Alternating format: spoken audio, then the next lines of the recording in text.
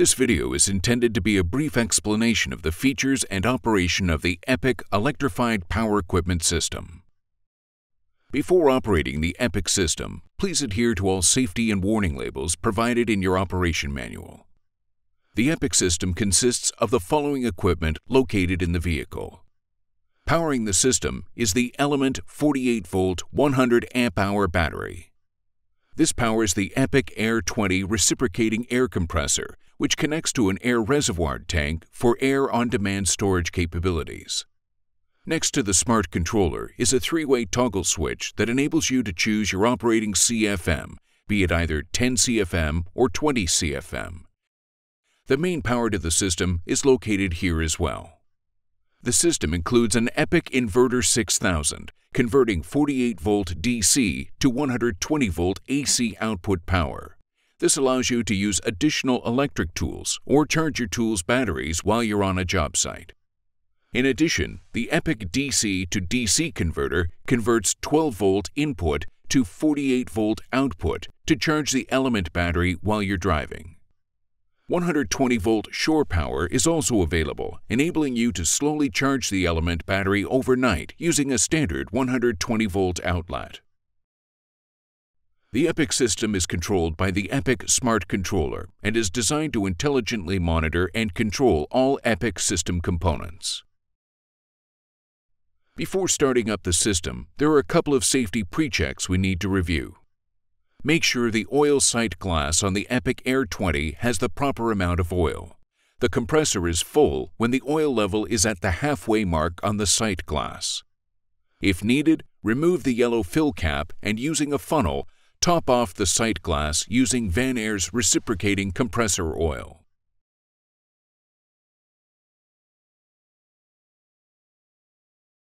Also, ensure that there are no power tools or other electrical machinery plugged into the system prior to startup.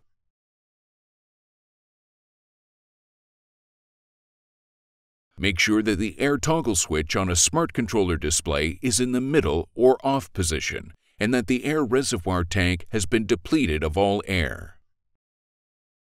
Press and hold the gray button next to the three-way toggle controller to turn the EPEQ system on. The system will become active and automatically go through a series of welcome screens, battery conditions, and system checks on the smart controller display. On the display, you'll see battery icons depending on how many batteries your system has. This screen will show the percentage of charge for each battery. In the upper left-hand corner, you'll see the battery voltage. The amperage the system is outputting currently is located in the upper right-hand corner. A negative amperage input is how the industry recognizes the input charge going into the battery. If shore power is connected to the vehicle, a lightning bolt will be displayed on each Element battery icon. This indicates the battery is charging and what percentage the battery is being charged. It is highly recommended that the batteries be fully charged prior to leaving for the day's activities. Note, if using the shore power connection, make sure to disconnect the cord from the van's charge port prior to driving away. On the home screen, you'll see illuminated buttons on the left and right sides of the display. These indicate active functionality to use for operating the system. If we push the information key, you'll see more buttons on the left side of the controller are illuminated. These buttons will give you more functionality to help manage the overall system. The first screen shows Battery 1 and displays all 16 cells in this battery. As the system begins to come online, these cells begin to equalize. On the bottom of the screen, you'll see the word Cycles. This indicates how many times the battery's been charged from a completely dead battery to fully charged, or one cycle. This number will continue to increase as the system is used over time. On the bottom right side of the screen, you'll see the abbreviation MWH, or megawatt hours. This is how much power has been pulled out of the battery when in use. This number will increase over time based on the loads that are placed on the battery. Using the directional arrows on the keypad, you can scroll to the right and see additional information, including the discharge and charge limits of the system. The sleep button is like a screensaver on your computer. The system is still on, just in a rest state, and can be brought back on by pressing any button. If we press the Information button, you'll see the Contact button on the left side of the screen. This will give you information on any service or parts information needed to keep your system up and running. The Home button will bring you back to the home screen. The Settings button is located on the upper right of the display. Using the directional arrows on the keypad, you'll have the ability to change some of the parameters that have been built into your system. Pushing the Power button on the Smart Controller display will completely shut off the system. Once you arrive at the job site or service call, make sure to turn on the main control switch on your electrical panel. Press and hold the gray button above the three-way toggle controller. The system's Smart Controller display will turn on and automatically go through a series of welcome screens, battery conditions, and system checks on the Smart Controller display. At this time, all electrical systems will be on, as well as all interior lights in the vehicle's cabin. If using pneumatic air tools, connect them to the air discharge connection. These tools should be in the off position. To engage the EPEQ Air 20 air compressor system, be sure the toggle switch is in the middle or off position. Depending on how much air power you'll need for the job, you will be able to choose between 10 and 20 CFM settings. Turn the switch to the CFM required and the EPEQ Air 20 air compressor will engage and begin to build pressure, as long as the tank pressure is under the cut-in set point or the tank is empty. Your system and any pneumatic air tools can now be turned on. The home screen will show how much amperage you're using at the CFM you've chosen.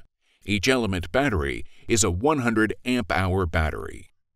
Once tank pressure is built, the Air 20 reciprocating compressor will shut off at maximum pressure and then restart depending on your PSI differential. This typically is 30 psi lower than the cutout compressor's maximum pressure of 150 psi. After you're finished with the compressor, shut off your machinery and any air tools. Once you're done for the day, make sure the CFM toggle switch is in the off position. Power off the system using the Power Off button on the Smart Controller. When work is completed for the day, your air reservoir tank is full and the Air 20 has shut off. Slowly turn the air service knob counterclockwise to release any air that may be left in the air reservoir tank. Once the air is completely depleted, close the knob by turning it clockwise. Open the tank drain to release any water. These two steps should be done at the end of each day when the EPEQ system is in use.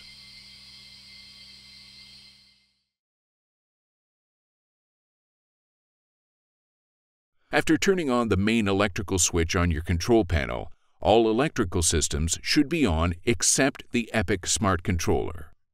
Turn on the EPEQ inverter system in the same manner you would using the air compressor system. Press and hold the gray button above the three-way toggle controller. The system's Smart Controller display will turn on and automatically go through a series of welcome screens like before. Check to make sure your EPEQ inverter has power. There is also an on-off switch on the actual inverter which can be used. Plug your electric power tool into the 120-volt receptacle and turn your tool on. When finished, turn off your electric tool, unplug it from the EPEQ inverter, and shut down the EPEQ system using the Power Off button on the Smart Controller display.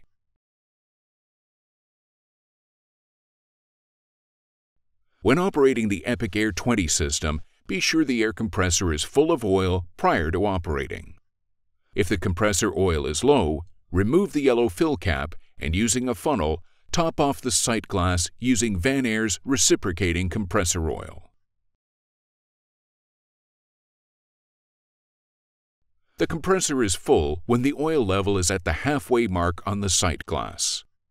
Also, be sure to fully recharge the element batteries each time prior to the next day's activities.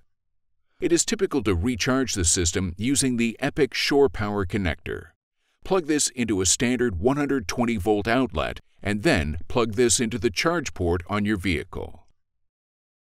Start the EPEQ system up by pressing and holding the gray On button.